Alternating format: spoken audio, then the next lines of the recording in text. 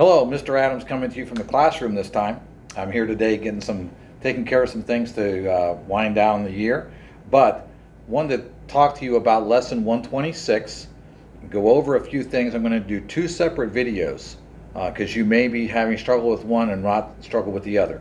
But we're going to be talking first about number one in lesson 126, and that is the circle graph and what to do with that. Now, if some of you have not been paying attention, not been watching the Abeka videos, he's doing a good job of covering this material, but if you're not watching those, you're not going to know what's going on. Also, if you don't still have a compass and a protractor, you will not be able to accurately do number one. Or in the next lesson, you won't be able to do number one or number two. Right? So you're missing how to do these things, and you're going to be hurting when it comes to the test because you have to do these things for the test, I believe. And it's coming up next week, last day of school, Wednesday or Thursday next week is your last math test. So let's go ahead and take a look at number one on lesson 126. You have to draw a circle graph. So it says first to draw a circle with a radius of 1 1/4 inches. All right, so you set your compass at 1 1/4, you draw your circle. It'll have a diameter of what? 2 1/2, right? Then, best thing to do, since if you're using a compass, you can put a dot there where your compass was. That's your center. Straight line, use a straight edge, straight line out to the edge. There's your radius. That's your radius. All the way through is a diameter. Halfway through is a radius. Radius is half the diameter. Diameter 2 times the radius. Key that you know that and that you use that and how you figure diameter and radius. Right?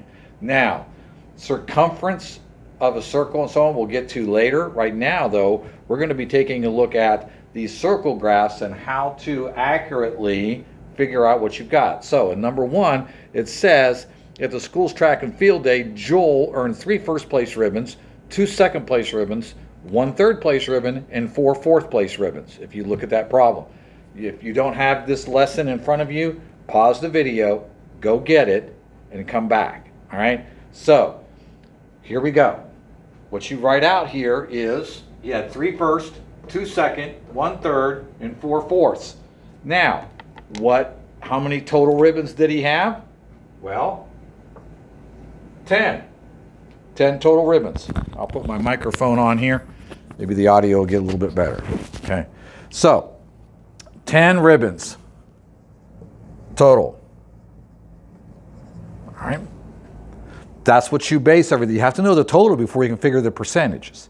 So you got to figure the percent first. All right.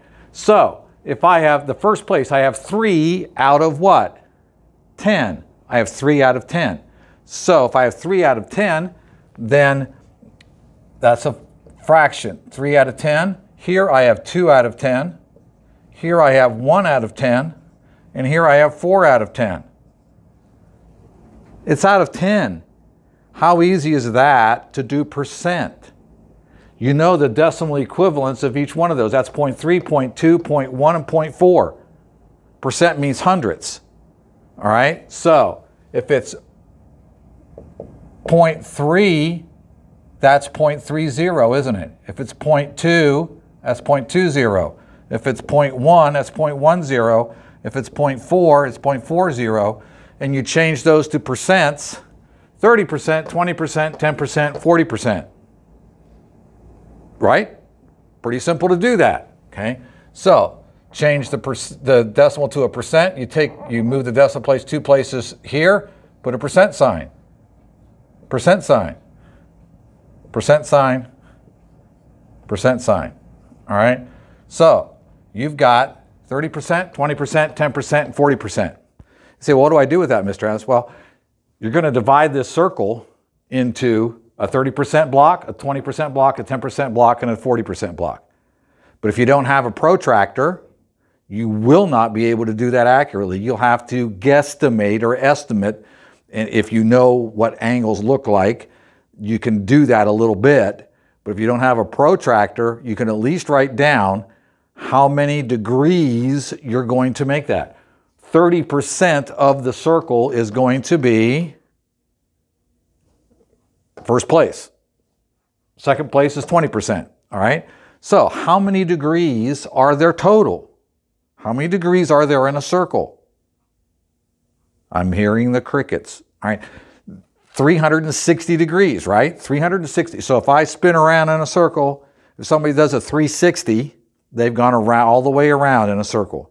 360 degrees. All right. So we have 360 degrees in a circle. I want to figure what 30% of that is. I want to figure what 20% of that is, what 10% of that is, and what 40% of that is. Okay? So I'm going to look at this. Oh, 10% of this, 10%, that's 36 degrees. 10%. Move the decimal place one place. That's it.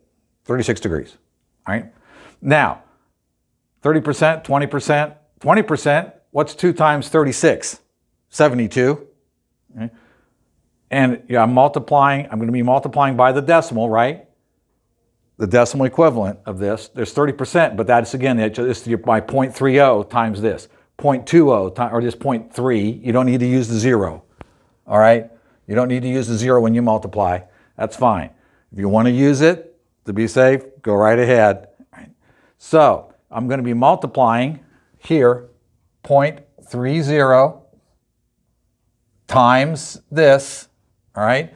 And that's going to give me 108 degrees. 30% of 360 is 108 degrees. So what I would do then is I'd take my protractor and I've got my radius and I would put it here and I would line up my vertex of my protractor with the center and I would see where 108 is. I know that 90 degrees is right here. So 108 is probably going to be right about in here somewhere. But if you use your protractor, you would see right where that is, and you would put a dot, and then you would take your straight edge, and you would connect that to the vertex, and you'd have your 108 degree. And that would say, okay, that's 30%, and that's first place. You label it, and that's how you make your circle graph. You do that for each one of them. You're going to take 20% times this. That's going to give you 72 degrees, which is going to be, and you have to turn your paper. You got to turn your paper. This is going to be the line then that you would use to make your 72. You got to turn the paper, line up the protractor, okay, and take care of it that way. All right. So 108 and 72. I said 72. 108 and 72. That's what? That's 180, isn't it? 108 and 72 is 180. What's 180? Oh, that's a half a circle. So I would know that my next one, there you go. Those two together, that's 30%. This is 20%.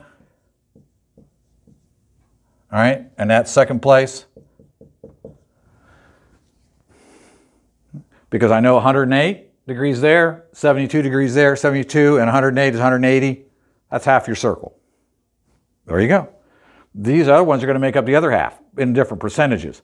This is only going to be 36 degrees. This is 40%. All right. You could figure out this is 36 degrees. So you would then use this as your vertex again.